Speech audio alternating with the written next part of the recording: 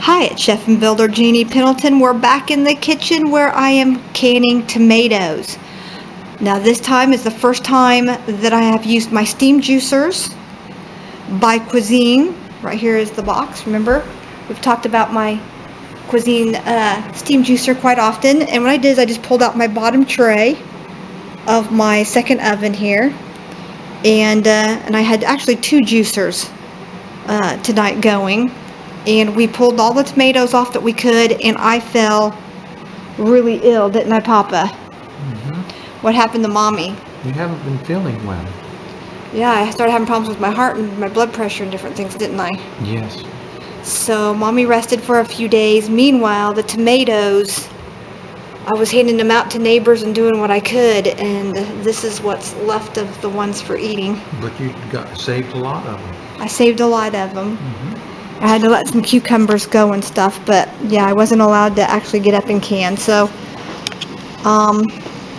between methods here, I'm just resting. In my 16-quart stainless steel stock pot, I have my jars that have been simmering with the lid on, and a couple of dashes of vinegar in here for about 35 to 40 minutes. I've just been letting that kind of sit there and kind of bubble away. I gotta turn this down. This is way too hot. Okay, and here I've got the canner water filled up. I've got a splash of vinegar in here. I think I better go ahead and put a splash in just in case. That'll keep your jars nice and clear and clean. It also helps to sterilize the jars and keep them clean in the canner. This is my first round in the canning season with the canner, not the water bath canner, but with the actual pressure canner. So I've cleaned this all up, and I've put just a little bit of oil on the ring and wiped it back off so that it slides easily here on the canner. Makes your rubber ring last longer. Alright, back here we have some delicious, just some sort of pasta sauce that I made up, but it's actually really good. It's got peppers and onion. I used my onion powder. I was actually out of onions, so I had to use my onion powder and my garlic powder in it. But it tastes great, doesn't it, John? Yes, it does. Absolutely delicious. Let me see if I can't show it to you here. And we've been letting this simmer for almost 5 hours. It's been almost 5 hours this has been simmering. Peppers from the garden, onions, garlic, my homemade Italian seasoning spices, a little pinch of sugar or two, and some salt and pepper. And that just has the perfect bite to it. It's delicious. Oh, and I actually put in a couple of tablespoons of lemon juice because I thought I was going to water bath can this, but I changed my mind. I didn't, or even freezing it, I still put a little lemon juice in it. But in this case, I decided I am going to pressure can my tomatoes. I always pressure can my tomatoes, and I decided I'm not going to do all this work and be sick as I am. Physically just sick, and there's a reason why I'm so physically sick. We're going to get into that in the next video, but right now I'm just trying to get through canning season. I have a beautiful garden, and I'm not going to let it go to waste. I mean, I can my food. It's what I do. See, I ran out of green beans this year, but so last year I had to buy some jars of green beans, some cans of green beans, but you can see here that I can my food. My cabinets are full of my canned goods, right down to what doesn't fit and still on here. This is my grapes from my own vines. This is red grape juice, and this right here is the white grape juice, and it darkened up, so I'm gonna have to figure out, before we eat that, I want to figure out what happened there. I don't know if you've got white grapes and you've canned white grapes. Did it darken up on you as well? We opened a jar and it tastes fine. So, okay, so this is almost like a pasta sauce, pizza sauce. It's just like a sauce base, almost like a stewed tomato, but has a little bit more flavor like a pizza sauce or a pasta sauce would have. So I wrote the recipe down, and I will put that down below. And I just called it my pasta sauce base, and like a marinara sauce almost. It's absolutely delicious. And you just leave the pills on. It's easy to make. Just let it simmer. And I made that with the Italian tomatoes from my garden and some yellow pear tomatoes to kind of get me a little bit more. There's yellow pear tomatoes in here as well. And because they don't have as much acidity, of course, you want to add that lemon juice to it if you're water bath canning. But again, I've never had a jar fail me, and the reason being is because I pressure can tomatoes. Tomatoes is the #1 thing that people have that mold and fail on them and make them sick. It's tomato juice products because people water bath can it. You just don't know that acidity level. And unless you have those test strips at home, you just don't know. Every tomato is different. Like I said, yellow tomatoes have less acidity than red tomatoes. So without, scientifically getting into it, just go ahead and pressure can your tomatoes if you want to be sure. You can go either route, whatever you're comfortable with. But if you have a lot of failed jars of anything with tomato in it, then you'll know why. Go ahead and pressure can it. And I will be pressure canning this at 10 pounds of pressure. And I will be pressure canning this 35 minutes for quarts and 25 minutes for pints, okay, 10 pounds of pressure. And I'm going to be doing the same thing for the tomato juice. They're both going to get the same thing. And I've added some, about 3 tablespoons of lemon juice to my tomato juice as well. Because, again, I thought I was going to water bath can. I had this going with the jars in it and thought I was just going to cheat, but I just changed my mind. I said, why should I do that? Why should I waste my hard work in my summer garden when I know that this is a fail safe for me, okay? All right, so we're going to go ahead and I'm going to set you up here and we're going to start. Oh, come over here quick, I forgot. I got my dehydrator going of all of my wonderful sweet snacking peppers. That one's my empty one. There's another one. And there's another one. We're just going to kind of come in here and kind of move them around here. Okay. All right. And I just have this set between 125 and 135. And mine is a Weston. People have been asking me what kind of dehydrator I have. It's called a Weston Food Dehydrator. And it's not an expensive one at all. I got it off eBay. Somebody got it for a wedding present. Used it maybe one time or not at all. I don't know. It was like brand new when I got it. And I picked it up for $25. And it is really nice. And then these little sheets. Let me get the one here that didn't have anything on it. These little sheets of paper came on a roll. I pre-cut them to fit. And they're great for making like fruit leathers and meat leathers and stuff like that on there. Like beef jerky. Pull out my jars. Make sure they come straight from the hot water, directly in. There we go. Oh, I forgot my gloves. Rubber tip gardening gloves. Aren't those cute? I love these. Alright, they're perfect for it. So remember, what we're going to do here, and I'm hoping you can hear me over that. Give it a good stir right here so we get everything coming out evenly in all the jars. There's a little bit of seeds in this, but that's fine. It's so much easier using this than the old-fashioned way of using the ricer like I used to use. Oh my gosh, it's so much easier. Slice them up, put them in the basket, let them go for 60 minutes. That's an hour, just let it go. I'm sure you knew 60 minutes was an hour, but I'm just saying. All right, so what we're going to do now is we're going to run about a pint of juice through here first. This sterilizes the spigot, and then we're going to pour it back in and boil it for about 10 to 15 more minutes. Just get some of the water of the tomatoes off too, some of that steamy water. Okay, and I'm going to take this and I'm pouring it back in. It was absolutely beautiful. And I'm setting that jar aside. It's no longer sterile. I'm just going to let this boil back up here for a few minutes and then we'll be right back. You can hear the humming of the dehydrator going. And now we've let this boil, kind of simmer around and kind of steam around here for a few minutes. You can leave the lid on.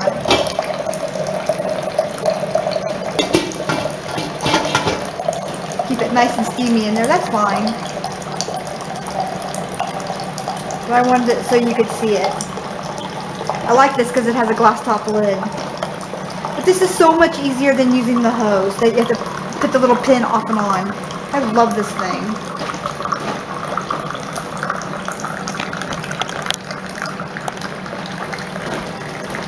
Alright, we want to measure it to 1/4 of an inch. And this spigot can be hot, so be careful.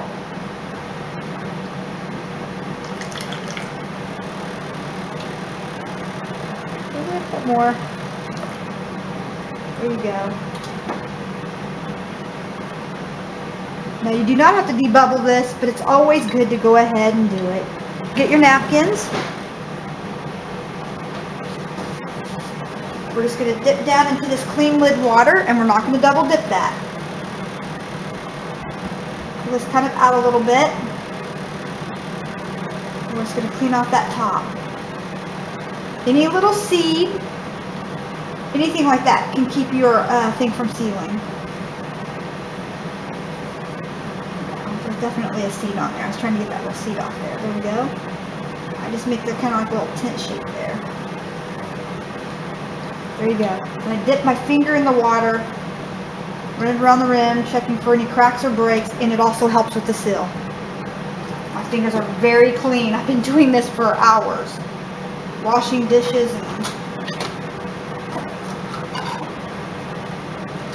I do line up my jar thing here. Finger tight. Which is just that right there. That's finger tight. Depends which lids it is. If it's the new ones, again, they went back to more gum on them. So, I wanted you to see how beautiful that was. Can you see that? Isn't that stunning red? Just beautiful. I'm just going to bring it over here and sit it in its happy little home right there. You want to make sure that your water in your canner is the same temperature as your juice coming out of your steamer. So just barely simmering. I know the glass is tempered, but you don't want it to break. Don't give it a reason to break. And it helps keep that juice at the same temperature that it's coming out of the steamer.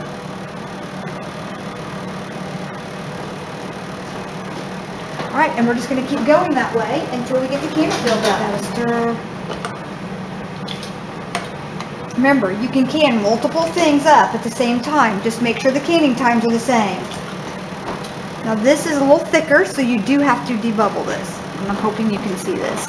Oh, no, I did not let you see that, did I? I'm sorry. Alright. Now here, I just put in this nice thick tomato sauce. It's a lot thicker, so go ahead and debubble it.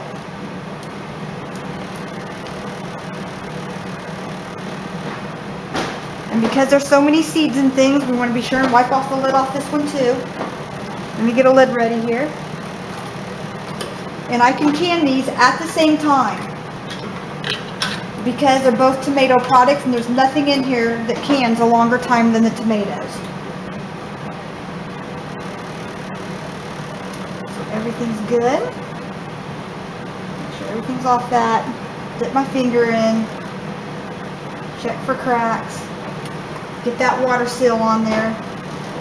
Line up my lid here.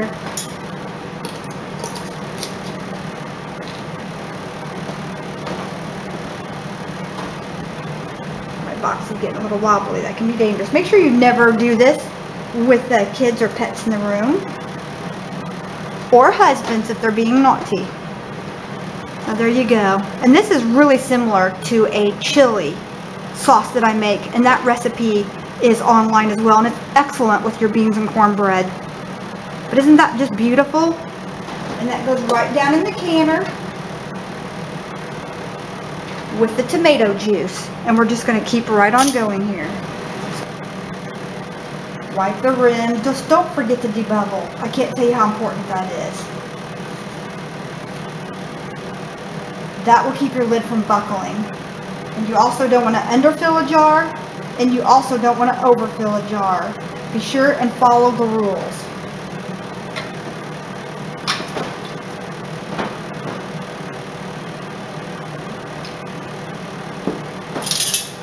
It's just like an assembly line.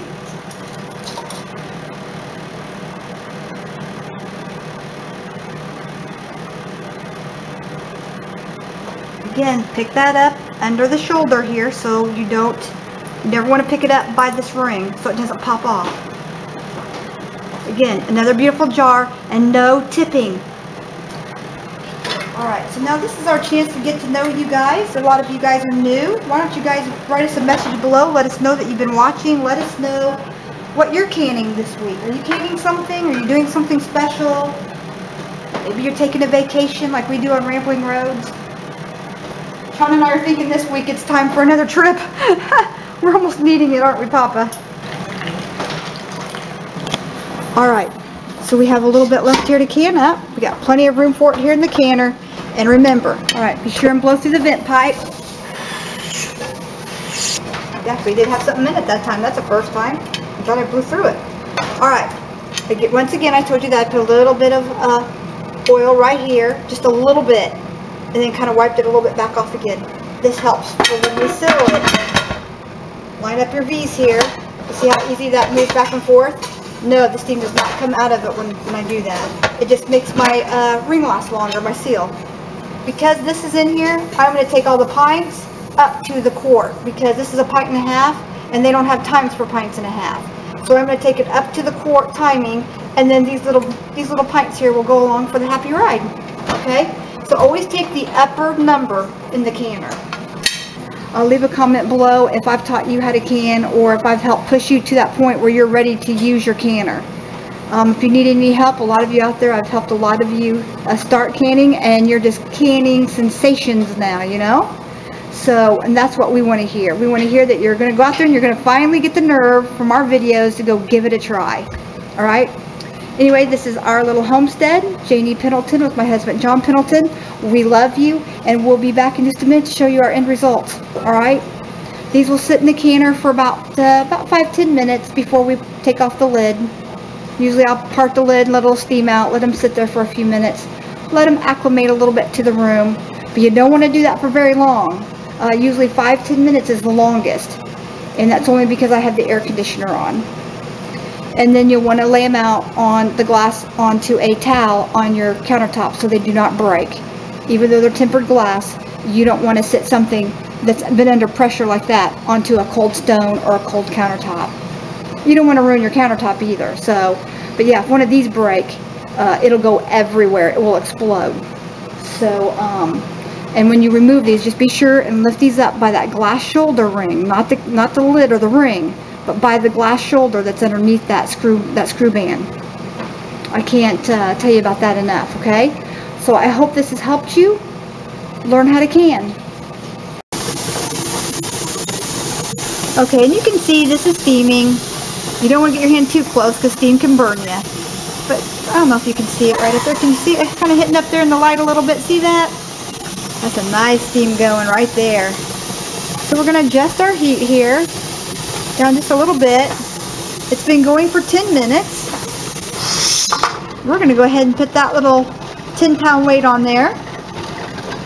15 pounds if you live above 1,000 feet above sea level or over. I'm under that 1,000 feet above sea level, so I'm at 10 pounds of pressure. The lock here is already up. This is very hot. And we're going to keep this up at a higher temperature until we build pressure into this canner. It'll take about 10 minutes. And we'll be right back. We'll be seeing some swaying really going here in a minute. Okay, we got a nice rocking motion going. You can hear it building up pressure. The lock is up. Now we're going to come over here. And we're just going to slowly drop that temperature down. And I slowly drop it down to about 3.5. About right there. I'm going to hang around, make sure it keeps on doing its little jiggle. Alright, that looks good. So what I'm going to do now is I'm going to go ahead and set the timer for the 35 minutes since I have a 1.5 pint jar in here with my pint. I'm going to go with that bigger number and I'm going to do it for the quart size. Normally I don't have to do that, but that's the jars that I had in the kitchen, so that's what I use. Alright, we'll see you back here in 35 minutes. Okay, we're going to just turn it right off here. Do not remove the weight. You do not want to drop the pressure in this fast. It has to come down as it cools in room temperature. Let's calm down for a second here. Pick it up. Keep my face away from this area. Move it over here a bit. Let that come down. Stop rocking. Do not remove the weight. I'm going to say it again. And don't remove that weight until this pin drops. And that'll be about 45 minutes from now. We're going to open this up very carefully. Making sure you shield your face with the lid so you don't get that steam in your face. When we pick these up, same thing. We're going to pick these up by the edge of the glass. We're going to put it down and slide up the jar and then squeeze. And we're picking it up by this little glass lip here, not by the ring, down by the ring. Isn't that beautiful?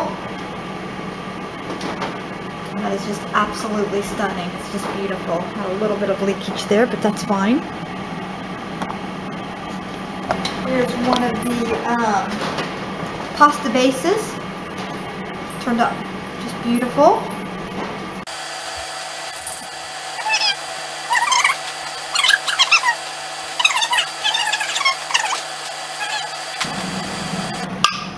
There it went.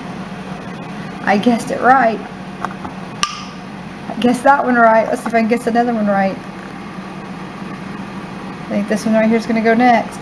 I love that sound.